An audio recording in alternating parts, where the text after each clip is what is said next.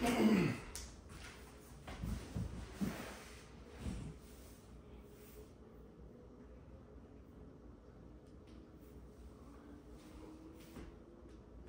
good, everybody, man? This is your boy, Mr. B.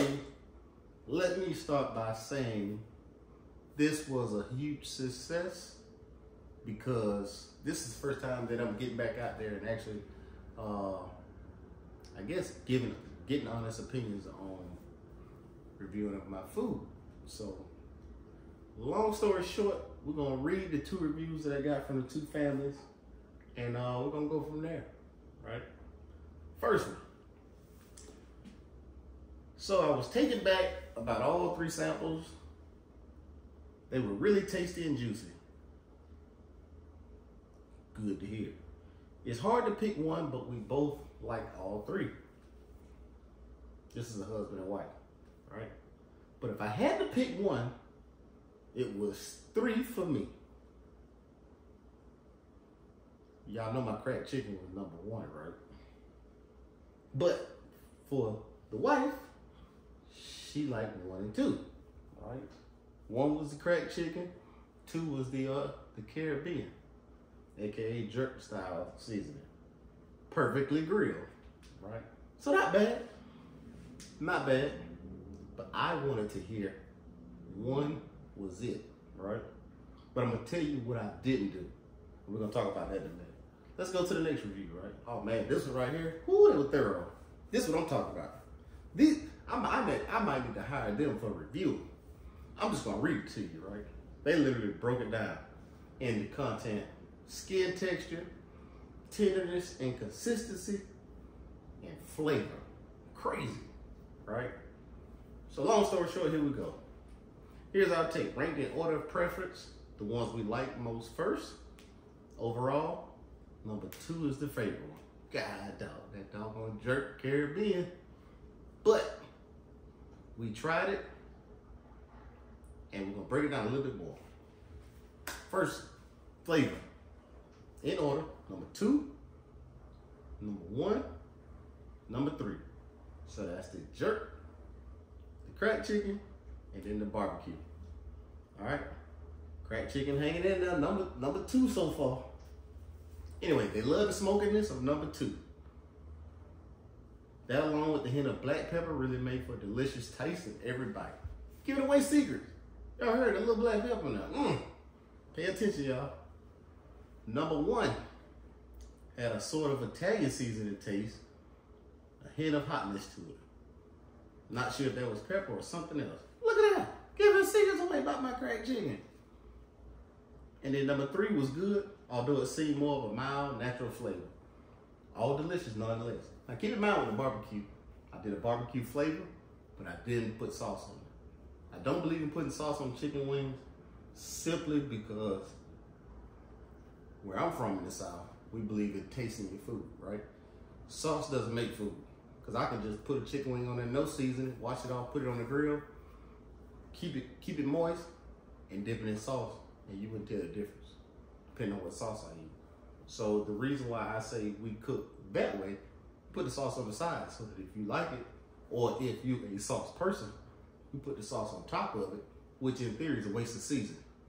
But anyway, that's a story for another day. We'll talk about that later. Let's talk about tenderness and consistency. Number 1, this is ranking. Number 1, cracked chicken coming in, tenderness and consistency. Number 2, jerk chicken. But that jerk it ain't going nowhere. It's sticking around. And then number 3, the barbecue. So right now you got flavor, you got jerk, tenderness and consistency, you got cracked chicken.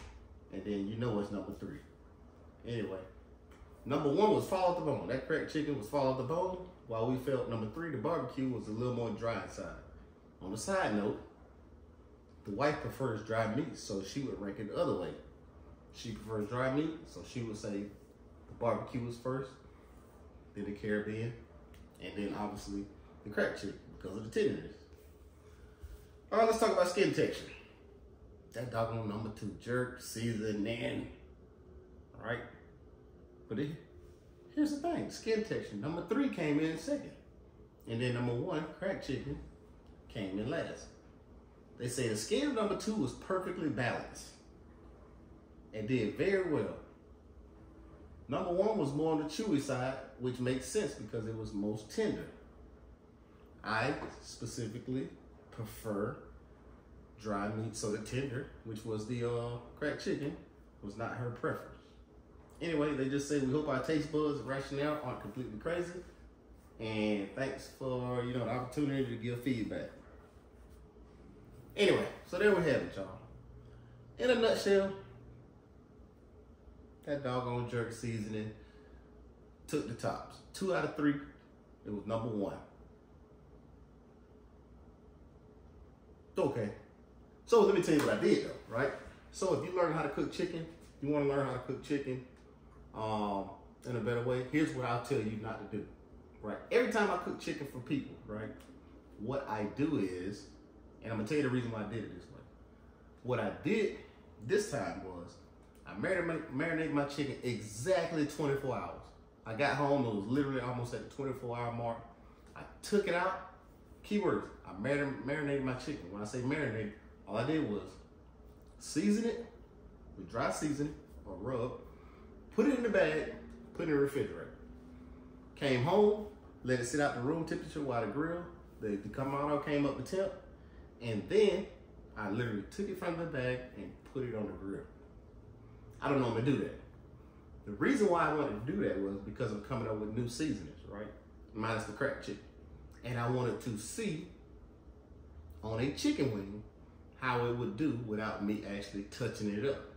So normally what I do is, if I put seasoning on there the night before or 24 hours before, when I take it out of the bag, I put a hint of the seasoning on top, let it adhere at room temperature while my grill is coming up, right?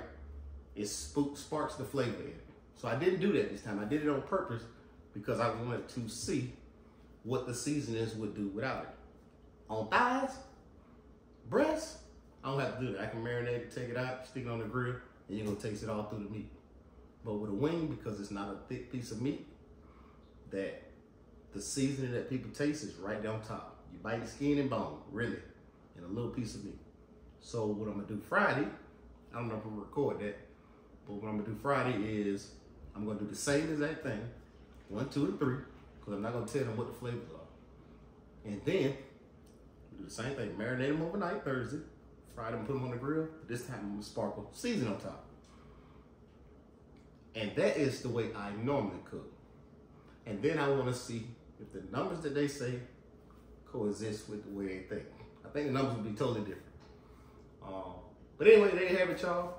It was a success just to get out there and get some feedback, right? Because I'm trying to create, make it back in the seasoning game, right? Make it seasoning. You may see my ball a lot there. I'm moving like that right now. But anyway, just trying some stuff. I got a cook coming up this weekend. Case of chicken wings. Pray for me, right? Because I'm finna grind between 2 grills. We're gonna get it done. And we're gonna go from there, y'all. I got some distinguished visitors gonna be there, so I'm trying to impress. So we'll see. Anyway, this your boy Mr. B from Backyard Barbecue. Hope y'all learned something today, some new tips, tricks. Season it, marinate it, let it sit overnight. Come back right before you put it on the grill. Let it get to room temperature, but you season it right before you let it sit, and then you put it on the grill. Hands down. Don't overly season it because it'll be salty or spicy or whatever you put on there. So don't overly. You're lightly dusting it, touching it up. All right? There you go. Try that out. Comment below. Let me know what your thoughts are. Let me know how you do it. And we're going to keep it moving, y'all. On to the next video. We out here.